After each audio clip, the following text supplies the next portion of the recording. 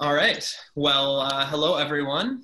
I am Jamie Marshall. I'm the Executive Director of St. Louis Park Friends of the Arts, and we are really excited to have everyone tuning in to this virtual poetry reading featuring some great local poets who we will introduce shortly.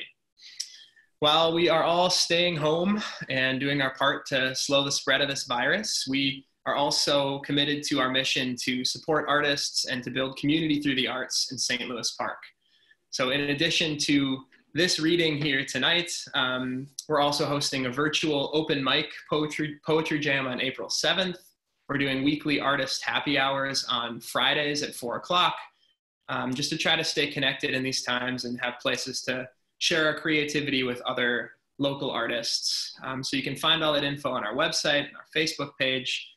So tonight, as we hear from these poets, I know that we have not done a virtual event like this before, so bear with us if there are any unexpected friends that pop into screens or whatever might occur. But without further ado, I'll introduce our community poet in St. Louis Park, Diane Pecoraro. She was named community poet in 2010 as a part of the Our Town Verses and Voices event. And since then, Diane has been involved in a ton of poetry initiatives. She's helped to create collective community poems. She's curated poems for our city school calendar, hosted a lot of open mic poetry jams, written poetry for our e-newsletter. I'm sure there's more that I'm forgetting right now, but welcome, Diane, and thank you. Well, hello, everybody out there in our real audience while we do this virtually. I'm really happy to do this in honor of National Poetry Month, which starts April 1st. And tonight we have three really fine poets who will be reading, who have some connection to St. Louis Park. One of us came with our family and moved here when we were in grade school. One of us came when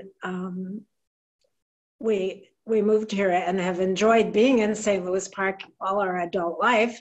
And I, one of the readers, came here in the 1970s because I heard that I could get a good bagel here. I came from New York, and that was something I missed, frankly.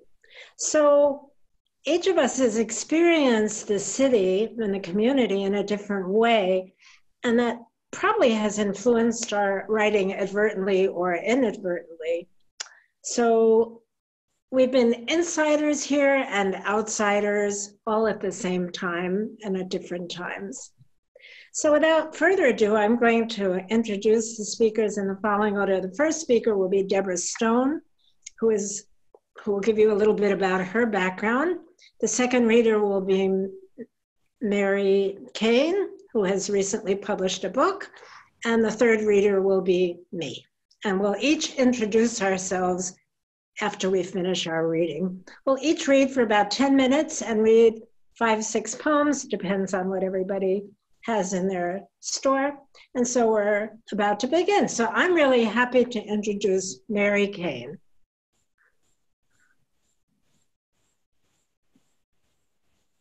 Hi, thank you, Diane. Yep, I'm Mary Christine Kane. I'm happy to be here. Thank you, St. Louis Park Friends of the Arts, for sponsoring this and continuing to support the arts in St. Louis Park. I lived here most of my adult life, usually with a foster cat or two. I recently published this book, Between the Stars Where You Are Lost, and I'm going to read a few from there and a few from that were not in the book. So my first poem is called To the Collector. A small pile of rings bought from Troy Machines for the thrill of placing the quarter in the slot where it fits just right. The click, click, click as she turns the silver handle with her hand that is soft as a pillow and listens, breath held quiet as a cloud, as the bubble drops down the tunnel to the dispenser where her palm waits.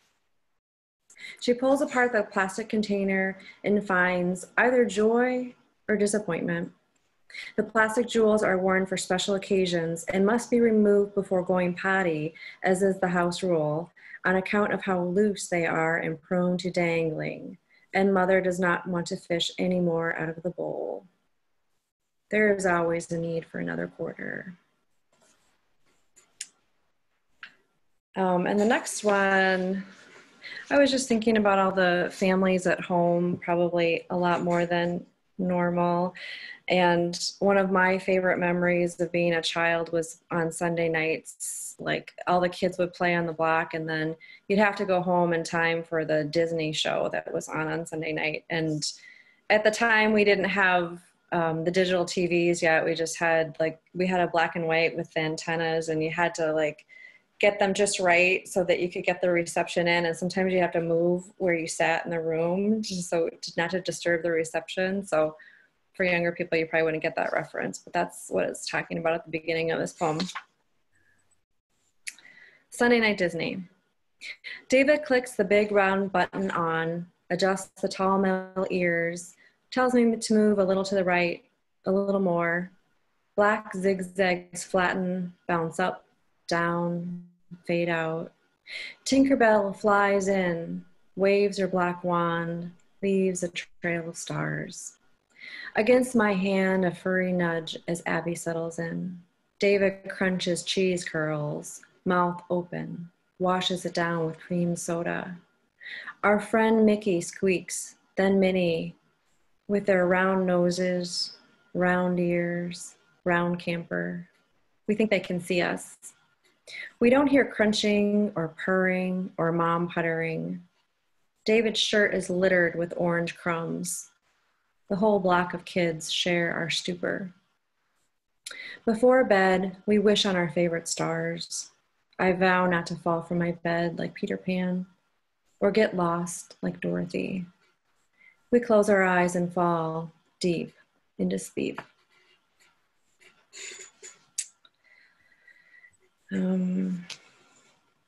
These, on a less light note, these are the instructions upon my death.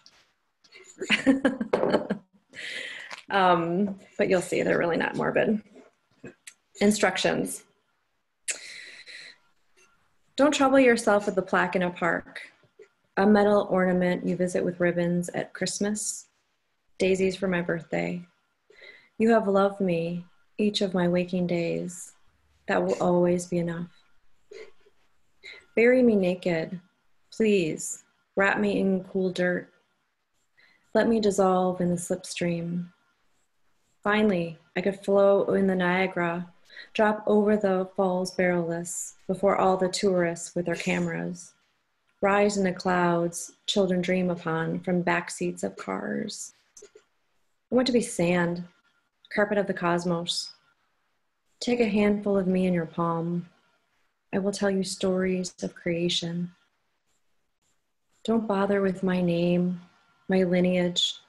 Call me humankind, and let me sink until I touch Pelosaurus bone, smell sulfur from years of living.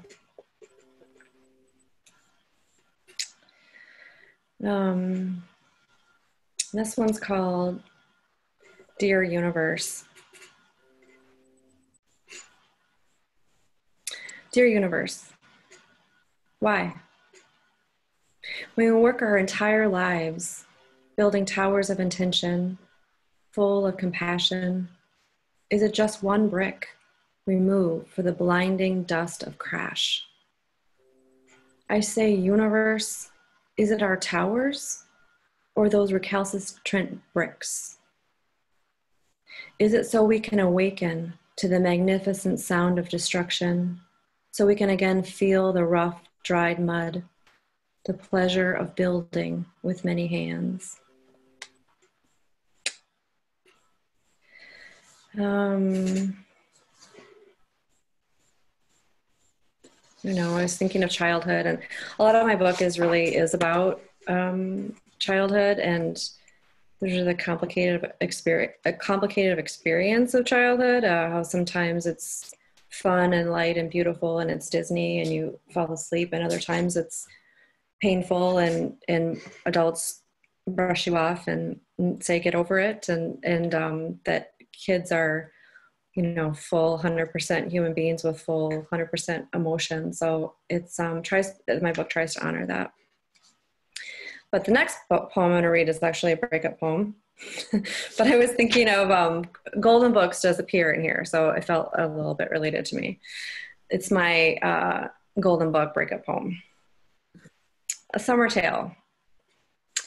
From the hilltop it seemed she could choose their plot of life together. Any green square she wanted, the sun would warm and make lovely.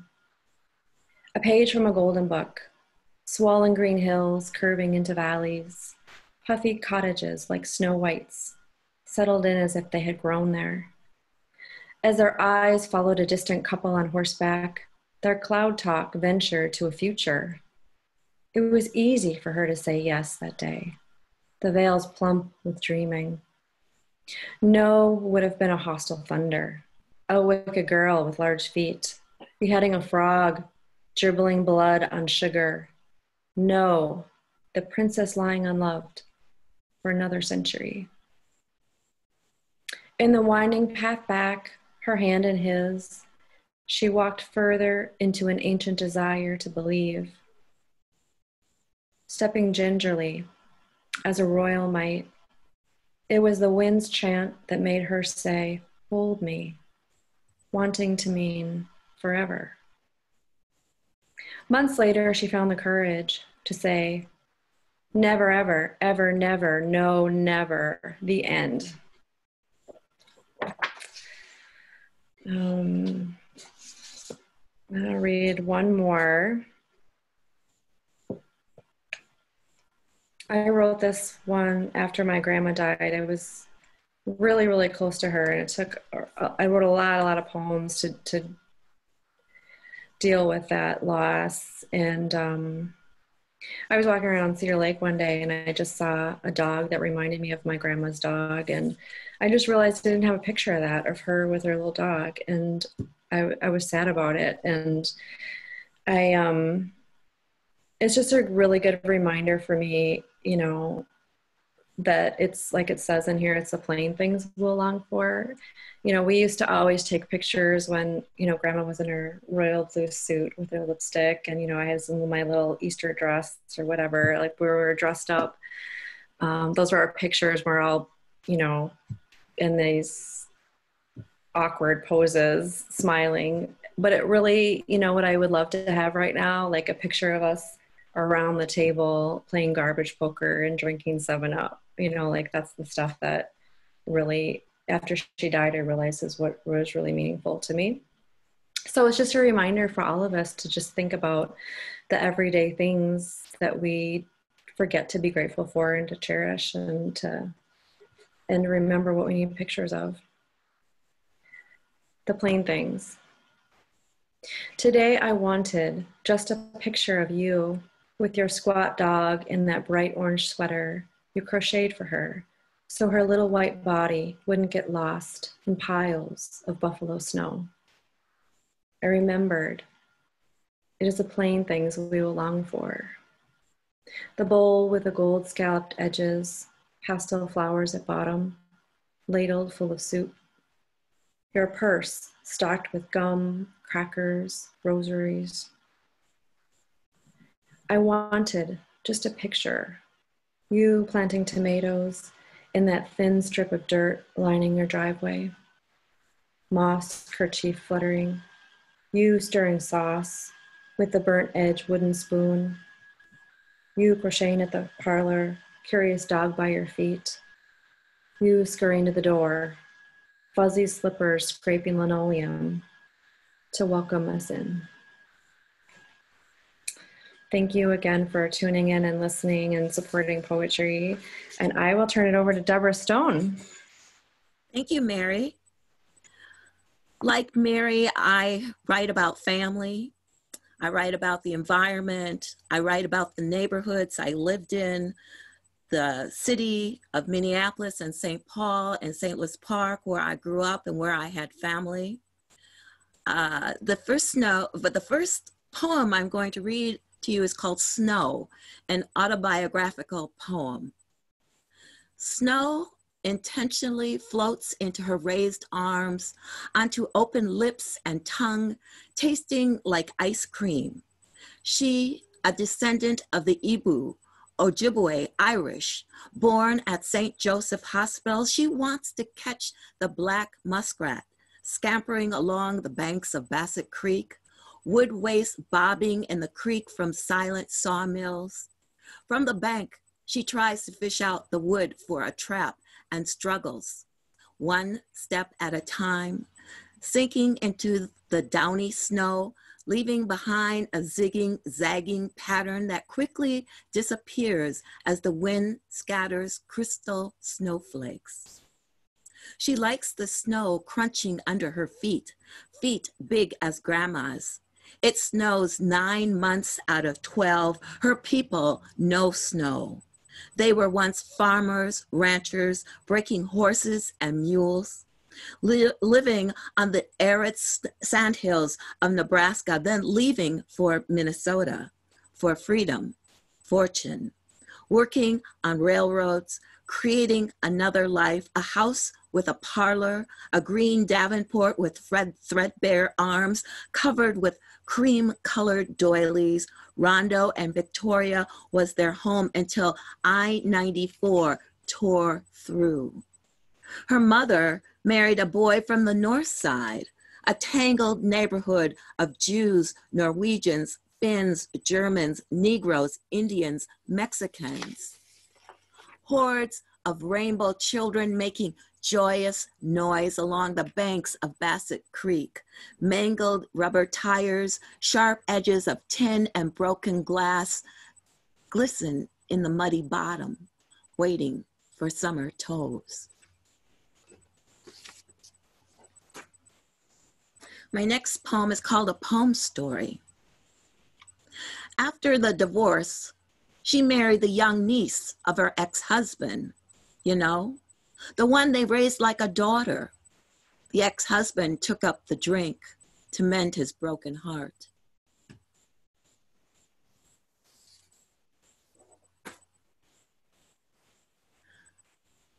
The next poem I'm going to read for you this evening is about a garden. Garlene's Garden, a sonnet. She plants basil by the entrance for good luck, thyme, sage, mint in tiny pots. Hollowed out gourds hang on forked sticks stuck in the earth edge, the garden path, and bring good spirits and protection. She says, pick those baby lima beans, butter beans, ripened corn, the large bell pepper that's ready to drop. Dig up few onions and get the green beans before the rabbits feast on them. She cuts up all those vegetables, shucks the corn, puts it all in the saucepan, adds a stick of butter, a cup of milk, and simmers till the vegetables are tender, about 10 minutes on low heat. Mix it well. Then feed the ancestors first. Leave a small portion of succotash in the good bowl on the ground, she says.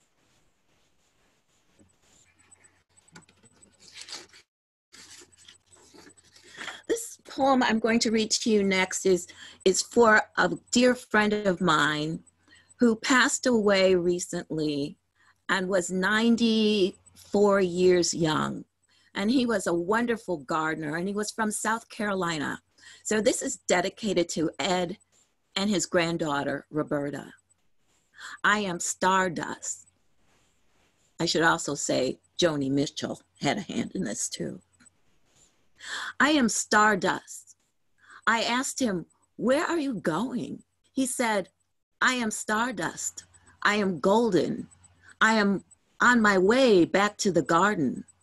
Yes, your collards waving, hello.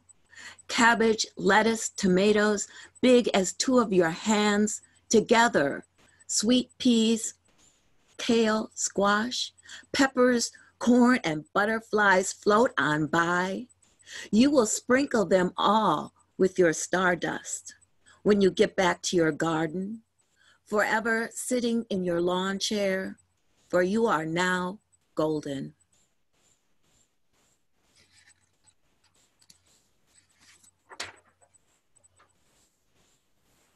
At one point in my life, I did live in Senegal, West Africa, and this poem inspired that.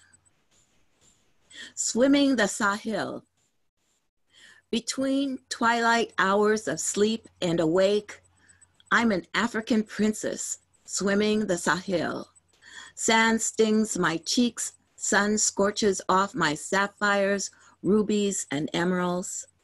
I stand naked in these desert dunes, always left naked, body and soul uncovered. The world cannot see me, only a Tuareg horseman in flowing indigo robes. A sharp toenail caresses my ankle. Husband says, "Wake up, turn over. You're talking in your sleep again." I return to myself. Flannel nightgown twisted around my thighs, bedroom chilled with autumn. Boxer and Pomeranian eyes sending telegraphic messages. Let us out, human. Bare feet touch a cold floor. I feel the grains of sand. And my last poem is about something I really enjoy doing here in Minnesota, and we have many beautiful state parks to enjoy camping. Camping.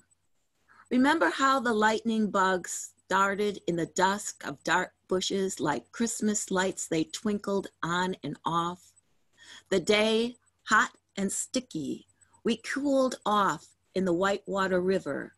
So shallow, more like a creek, the water lapped around my ankles, your thighs, as you sat on a protruding rock, our dogs waiting too, grateful, no longer harassed by biting black night gnats.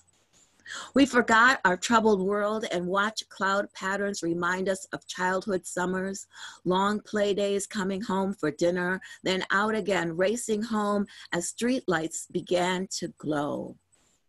In our trailer, we held each other close, listening to the songs of cicadas and crickets as we fell asleep in the woods.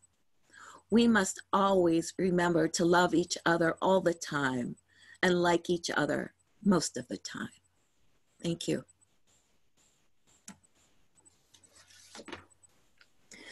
Now I'm going to introduce you to Diane, and she will read for you this evening. Take it away, Diane. Thanks, Deborah.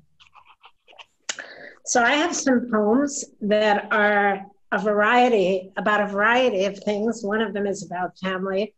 And I'll just start with a first one, which is called Power Outage. And it was written during a power outage that we had here in St. Louis Park not so long ago, that many times I'm intrigued by how people deal with different circumstances. For example, the one that we're in now. So this was written for a couple who I became very friendly with, and they were from Cambodia. Power outage. When the power went out, it stayed out for days. We complained and plotted too. Commonalities became questions: how to brew a cup of coffee, look pressed and dressed for work. We calculated inconvenience like colored beads on a large abacus. Imposed dimness made little difference to you in this country for 2 months, transplanted from a rural village in Cambodia, where wrinkles and a close shave were small matters, next to hauling the water every day. Your struggle here, among many others, was function. A blender, for example, pronouncing refrigerator more daunting than remembering what to put in it. A bold wind with down branches, simply another quirk of the electrical world. I always wonder what you wonder, your face trained for repose, your muscles held in check, while ours ever charged twitch with each flicker that crosses an endless array of westernized screens. This time, it was about power. When the wires went down, you knew exactly what to do. The next poem is called Car Rental, Skipping Valencia. And this poem is about a street, an actually very long street in Arizona and Tucson called Valencia, for which I have a special fondness. Car rental, skipping Valencia. Hop on the I-10, he says. It's a quick exit right outside the airport. Skip Valencia. It's 12 stoplights to the freeway. Yeah, 12 stoplights would slow a person down. So would the bodegas and Burger Kings, the occasional show of desert scrub, the car washes, and rundown strip malls along the way. His job is speedy service. His handheld device feeds him instant data. Valencia is not in the order. Valencia is a slow float. Valencia is a turtle. Valencia ticks off at 30 miles per hour. He's pushing 75. Vehicle is ready, renter is ready, the roads are mapped efficiently. He hands over the keys. His words are heard, but not heeded. Hard to bypass the lure of conchas from the Mexican bakery just off the strip. I wonder if he has ever tasted the pink sugar sprinkled on the plump sweet bread and dipped a corner in his dark morning coffee.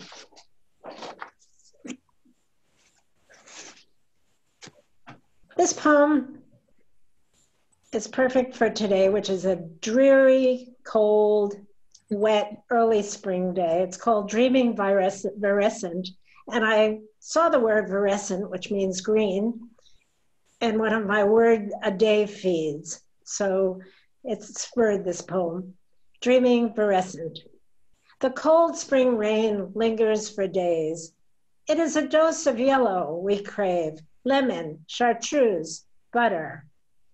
In a yard on the corner, a scrawny forsythia bush, filigreed and feisty, shines its madcap blaze on the wet street.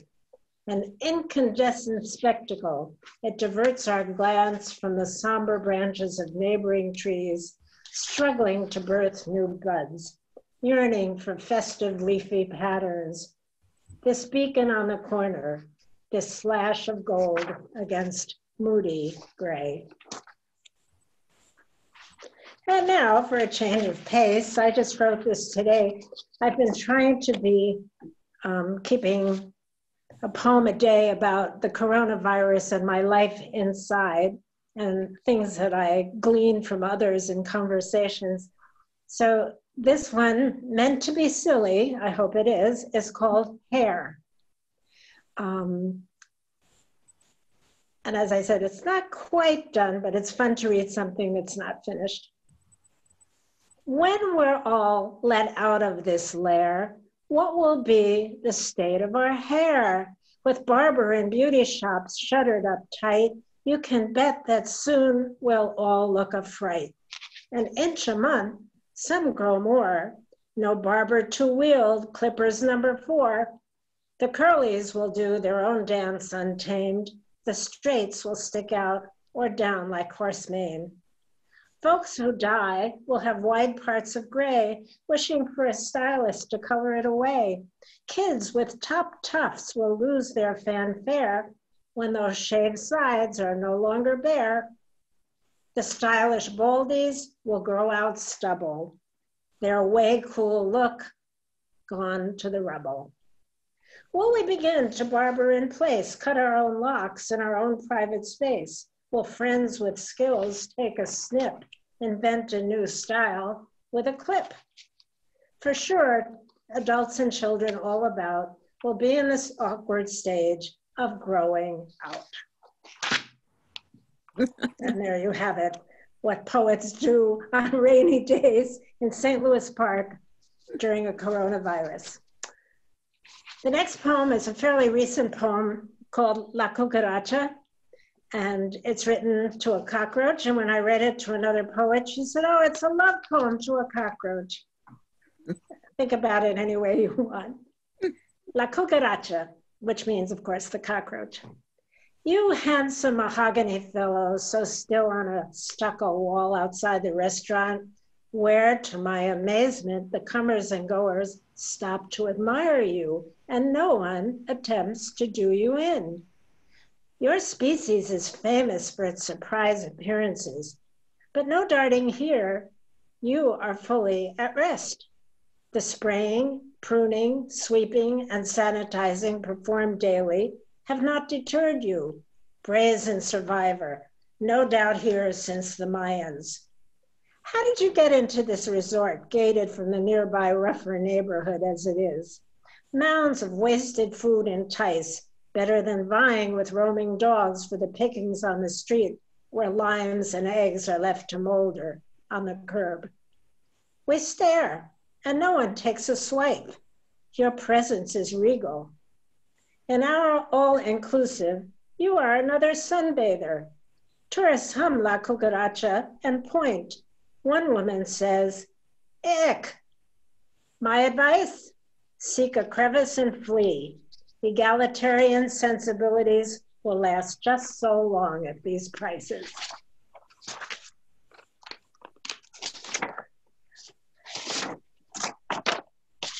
The next poem is about my sister, who does live in Tucson, by the way, and it was part of a project called Wisdom. It was a part of an art lab project for the Jewish Community Center here, which hosts an artist lab project.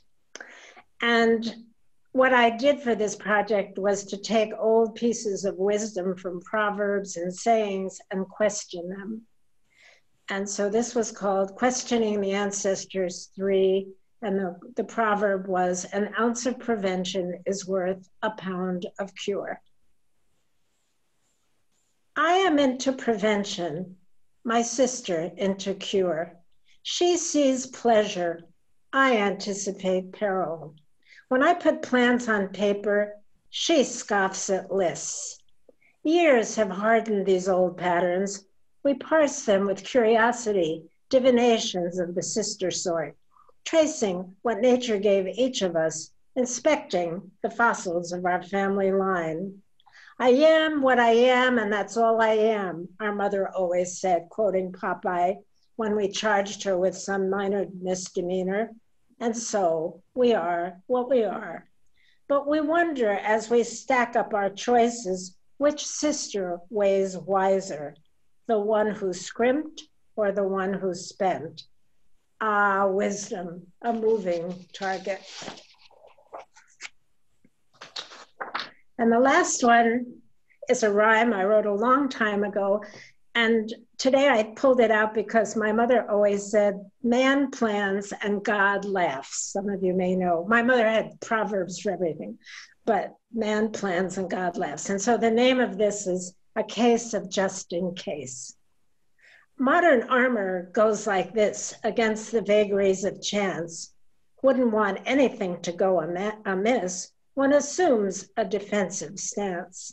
It's just in case, cover the bases, keep risk, discomfort at bay. Important to hold options and aces to control each step of the way. Why else carry a portable phone, bottled water, a Walkman CD, a book so you won't feel alone, sunglasses, an extra house key. Throw in mace, a pocket knife that does at least 9 things. As fear and violence become more rife, attach new and dangerous strings. Fantasy spawns deep storms of cold, thunder, and thirst. We conjure more complex forms of protection against the worst. And I think we would all agree that we have not found the protection. So thank you all for listening and participating in our virtual poetry reading. And now we thought we'd turn it over to Jamie, who will lead a discussion with all of us. Jamie. Thank you, Diane. Yeah, just a couple of questions for each of you so we can learn a little more about your process and inspiration. So this first question I'll ask for each of you to answer, starting with you, Mary. Who are some of your favorite poets who inspire you, or what sources do you turn to for inspiration of your writing? Favorite poets? Love Lee Young Lee. I love how dreamy and spiritual he is, and how honest, or it just seems how true his work is to, I don't know, what I think is true in the world. Tony Hoagland, really like Ralph Angel too. When I think about my inspirations, I usually like think more about music and how that's inspired me. I've always been really gotten obsessed with songs, and Debra mentioned Joni Mitchell, and I love all the folk songs, and I love that you can with just a few words, placed in the right way, you can really say something really big. So I always find inspiration when I go to concerts, and a lot of times when I'm driving in the car and I'm listening to a song, sometimes I end up recording thoughts for a poem. Thanks. Debra, how about you? Any sources of inspiration or favorite poets? I do have some favorite poets. Camille Dungy. I've always been intrigued by her work. She looks at very many things that inspire women, motherhood, family, the environment. She's done an anthology about Black poets writing about nature. Ross Gay also is one of my favorite poets. His poetry book recently called, what is it called? It's kind of book of delights, where he took just ordinary things that impact us every day, and he did that every day, just about every day. He wrote about Terrence Hayes and Jericho Brown. I enjoy their work because they're interested in experimenting with the forms of poetry, taking, especially Terrence Hayes, who's worked with the sonnet and has done some incredibly different things with it. I'm also inspired by film, looking at different documentary films and how they could influence my work, going to museums and looking at paintings, sculpture work. They have also inspired my work, and just taking a walk along Theodore Wirth Parkway inspires my work. So. Absolutely, thank you. Diane, same question to you. Poets or sources of inspiration? I'm only going to say one, even though I have a little bit of a list, and that's Stephen Sondheim, the lyricist, who has continued to knock my socks off for a very long time. And I always said I would like to go study with Stephen Sondheim. This has never happened yet, or at least not yet. But his lyrics really excite me on a lot of levels for their depth and ingenuity and word manipulation. I very much like Lucille Clifton, who writes very simply but very eloquently. And I like Louis Jenkins, a Minnesota poet who does prose poetry and who died recently, very compelling. And there are many. I like George Bill Geard from Cleveland because he's funny. I love funny poetry, and it's not always easy to find, or witty poetry. So those are some of my favorites. Yeah, you all spoke about drawing inspiration from other forms of art too, which I always find interesting and common. And I'm sure that many musicians and filmmakers and artists draw their inspiration from poetry as well. So it works in both directions. One other question that I'll ask, and I think we'll leave it here, but in this moment in time with all that's going on, how has your own writing process or the work that you're putting out been affected by this current situation? Or, we've only kind of been in this moment for a short period of time. What role have you seen poetry take more generally amidst this global pandemic? And maybe I will start with you this time, Diane. Well, we're all locked in the house, and some of us are working on work. And some of us who are not engaged in that way may have more time to write. In my own case, what happened was that the first week passed and I couldn't write a thing, not a thing. I couldn't even look at poems, and I couldn't even look at my own poems. This week, I decided to take on this kind of silly project and see if I could hear some funny things about the coronavirus and the way people are dealing with it, and try to write some kind of silly things around that. Maybe some of them will be serious ultimately, but right now I'm looking for a laugh. Yeah. And can I just say one more thing? Mary will be offering up some prompts which is a way of dealing with writing. So I look forward to hearing what she's going to do. Yeah. Debra, how about you? What kind of, has your work been affected by this, or how have you seen poetry in maybe a different light? I have been a real Twitter fan lately. I've been looking at social media and seeing what my fellow writers have been doing. I'm finding that really intriguing. I have also been reading quite a bit. Actually, I'm kind of grateful for this time to be sitting down in my home and not being distracted, because I'm an extrovert and I'm easily distracted. So I have enjoyed this moment where I am sitting and finally getting to that stack of books that are behind my bed and beside my bed and also in my office that I need to be reading. So I'm really enjoying reading, getting new ideas from what other writers have been doing. So actually, I'm kind of happy. That's fabulous. That's great. Mary, how about you? Diane mentioned you might have some prompts to offer up, but how has your work been affected, or how have you seen poetry? Well, I haven't actually had a lot of time because work has been so busy. Even I'm working at home, I'm working long hours, but I do morning pages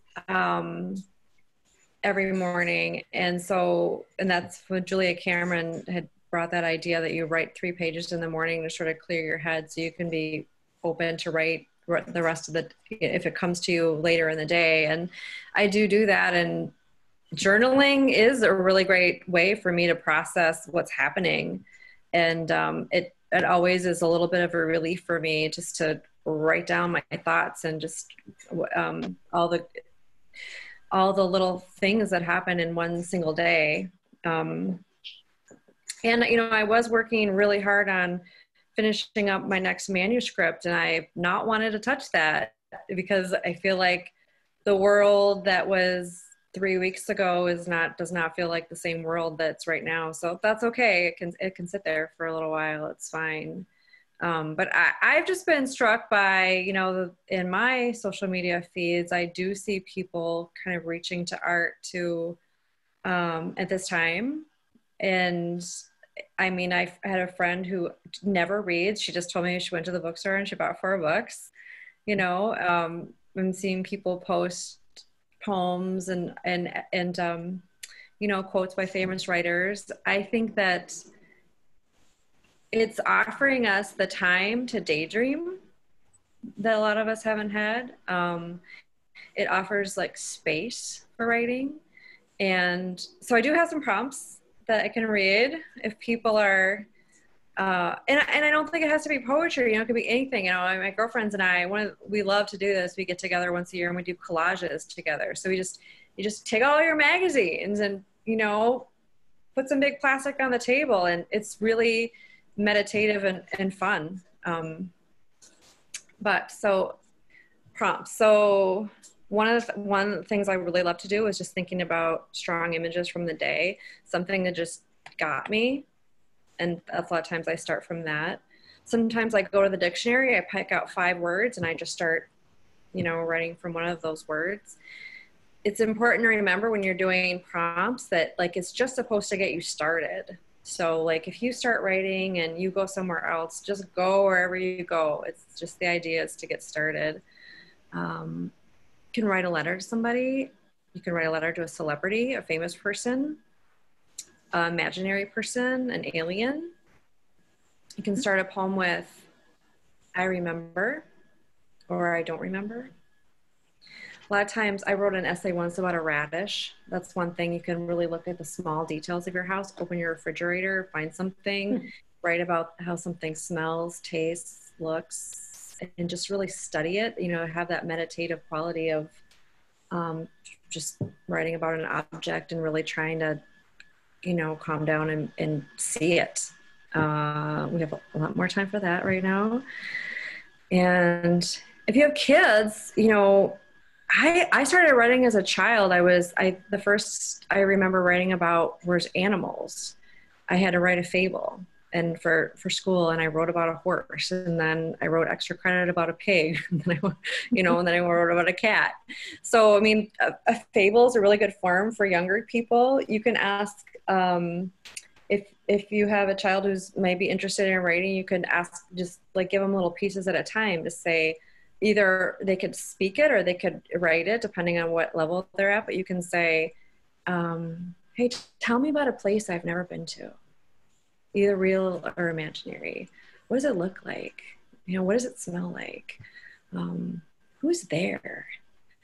And then, you know, what's the name of the person who's there or the animal who's there, you know, and then just kind of keep opening it up. And then you can say, what if that animal went on an adventure? What do you think that animal would do, you know, and see, I don't know, see what happens. And if nothing, you know, if they get bored and move on, that's also fine. But I think it's, I mean, just encouraging the imaginative quality that writing can bring is really positive right now. So, yeah. Thank you for that. And I think that's a great place to wrap things up. So I just, again, like to thank each of you for sharing your beautiful poems and wisdom about your work and your inspiration. And I hope that everyone watching this will tune in and join us for some of these virtual events. And if you find yourself writing poems, that's wonderful. And if not, you know, that's okay too. This is a time for everyone to kind of be in the space that they need to be in. So thank you all so much. And we hope that we'll hear from you soon.